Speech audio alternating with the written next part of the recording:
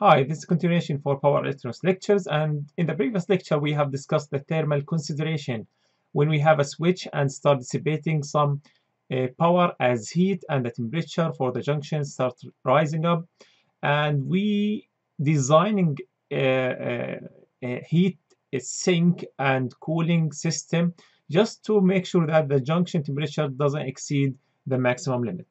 So today we are going just to validate the concept again, but using LTSpice. So we will build the same model and also another electric circuit just to see if the junction temperature is estimated accurately, and also to see what LTSpice offers to insert a heatsink in the simulation, and also to calculate the junction temperature after the insertion of that heatsink. So let's go to one of the examples. Okay, so we are in LTSpice and we have this circuit here, which we have supply 100 volt and the load 5 ohm, and we have this transistor. And I will tell you why I chosen this transistor later on. So that transistor will take the signal to control that current from this source, and we have some voltage here and current. I didn't choose to make it pulsating source because pulsating source will make it a little bit complicated, and also the simulation will be a little bit longer. So that's why I will consider the simple example to validate our model. Okay, so once we have the supply some current and voltage, sorry, to the gate here for this MOSFET, the MOSFET will turn on, and if it's saturated, so it will have some voltage drop here across it, and that voltage drop will be very minimal, and if it's multiplied by the current, it will dissipate power. Okay, the power dissipated by the MOSFET it will be calculated by LTSpice, and also it will add to the power dissipated by the voltage and current at the drain. It will add also the power dissipation at the gate as well, and all that will be shown as a power dissipation. So that will be translated to heat, and we learned from the last lecture that the power dissipation can be represented by a current source. So that's why I have the current source here. The current source value has the same value of the power dissipation. That's why the equation here is taken from LTSpice once we calculated the power dissipation by LTSpice. So I will show you now the equation there, and just I covered it here. So the current has the same power dissipation value. And also we have some resistances here, which are the thermal resistances, which should be given from or obtained from the data sheet. And we have in parallel here another extra one, which represents the heatsink. I disconnected now just to make sure that we validate the model before heatsink and then after the heatsink. Okay, and this is a voltage source representing the ambient. So that model is the model that we have for our system. Why I have chosen this MOSFET and not other MOSFETs? Because LTSpice offers for us some MOSFETs with thermal properties. So not any MOSFET in the LTSpice, not all MOSFETs can provide the data, but they in practical, yes, they heat up and everything will be calculated based on the participation. But here you can see the junction temperature calculated by LTSpice by choosing some MOSFETs. The SPICE model is prepared for that. So how I pick up a MOSFET that has thermal model, so I can really get the measurement of the junction temperature by right-click on the MOSFET and go to pick new MOSFET. You will find this list here, but all of them look similar. So how I pick up one of them, just extend this a little bit, okay, and you'll find each MOSFET has some data which is common with other MOSFETs. Okay, but when you go down a little bit, you will find some MOSFETs that has extra data here. Okay, so the data here is more than the others. Okay, that means it has the thermal model and thermal data and thermal information for that MOSFET already fed to that model to provide for us the junction. And maybe you will find something called R theta junction to ambient, and there are many other things representing the thermal model. The third model here is represented by capacitors and resistors, okay, which we don't care about in this module. We just care about the steady state, so we want just one resistor. And if you go down, you'll find some other MOSFETs here that provide this one. So you can choose one of these in your model here, and that will provide you the measurement of the junction. So in my circuit, I have chosen this one.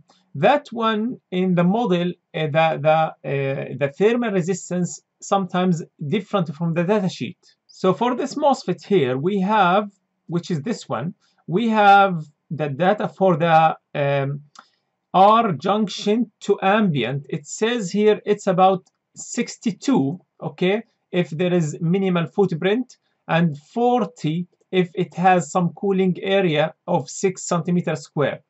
I want to consider the 62 for this simulation because I'm not sure about the cooling area. Okay, so I will not consider this one, which is smaller. Okay, so I will consider the bigger one here.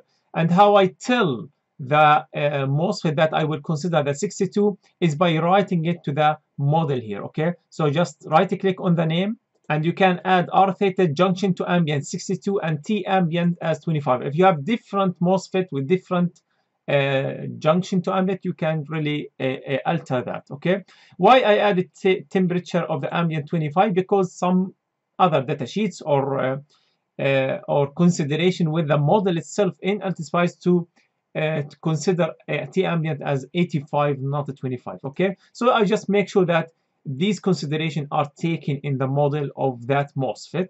And now to tell the LTSpice that I want to see the junction temperature, you have to add here one option. Okay, so right click on this one. Okay, and we have to add the options here, which is dot options SOA accounting equal 1. That means I'm turning on the SOA accounting for MOSFET that includes thermal data. Okay, and also I add temperature ambient for the model is 25 degree, which is coincides with this one. Okay, this is for the electric one, but what about the thermal model that we developed before? So we have that one. We already have the equation for the power dissipation. That one is from the data sheet. It's not exactly 1, it's 0.7, but I just make approximation as 1, and that one is 62. So the ambient, the junction to ambient is 62, so I divided that to 61 here and 1 there. All right, and this is 25. So I think we can now run the simulation. We measure the junction temperature here, and we measure the junction temperature here, and see how close they are to each other. So let's now run the simulation. But again, I have to tell you about something. So for the simulation, if you are using pulsating one, it will take long time. That's why I choose a steady state one, or steady value for this one. I choose the transient to be 200 seconds. Why? Because I want to see the steady state, not the transient. Okay, and I can select this value to be about 100 or 190 if I want to see just the final value, but I will leave it just to show you the final, the transient. I have chosen the maximum time step as 1. That will speed up the simulation. Okay, now let's run the simulation again, and let's see that simulation has finished because all that set to be very fast simulation. Now I want to see the junction temperature calculated by the thermal data. Okay, I don't have here a probe for that, but you can go to the plot here and add traces, and you will find something called T junction M1. M1 means MOSFET here, okay, and T junction means the junction for that one. Okay, I will select it and show it, and this is what is shown. The temperature for this MOSFET starts at 25 and start rising until it reaches about, let's see here, about 94 degree. Okay, now I want to see how much the temperature from my model. Okay, again, that same power dissipation equation, I will show it to you. Just Alt and press here. I took in this one, okay, and just copy it here. Okay, that's it. Okay, what's the junction temperature? Click here and you will see a good agreement. because we have here from about, I think this one is about 93.4, and that one is about, and the steady state 94. So we have very good agreement between our model and also the calculated one by LTSpice. And you can also get the case temperature. Right click on this, add the trace, and you'll find TC for the M1. Add it, okay, and also from your plot here, add it, okay. And I think we can just zoom out or zoom in, okay, and you'll find here the junction and junction. These two are junctions and these two are ambient. So let's see this one. This one at the steady state is about 92, and this one, the TC by the MOSFET, is about 93, which is also very close to each other. So now we have validated our model, but what if I want to add a heatsink and I also want to validate that? So I can just make this resistor here, which has some value as thermal resistance for the heatsink, and just connect it here, okay? So what is the temperature of the junction with the addition of that heatsink, okay? So now let's do the calculation again, and let's just draw the junction temperature for our model, and our model telling us that it will be about 42.7 degree. This is the temperature, junction temperature for our model with the existence of the heatsink. But what about this? How I add heatsink for this one and validate my answer? The answer for that is to go to the component and select something called SOA, therm heatsink, this component here, and add it to your model like that. And this one will work as a heatsink for our MOSFET, but we have to tell that heatsink that you are connected to our MOSFET. By looking at the input for that heatsink, it says I want the TC, the case temperature. So from where we can get the temperature of the case, I think we have seen how we can access that temperature of the case by going to the plot, add trace, and we can look at that one. So this one is the name of the signal for the temperature of the case of that MOSFET. I can just create a label here and put that name like that, and then connect it. So I'm connecting this one to my heatsink. Now my heatsink, I will also manipulate the data here just to make sure that I have the same as this one. So this one says the thermal temperature is about 20, so I will alter that to 20. And the consideration for the ambient is 25, so I will make it like this one, okay?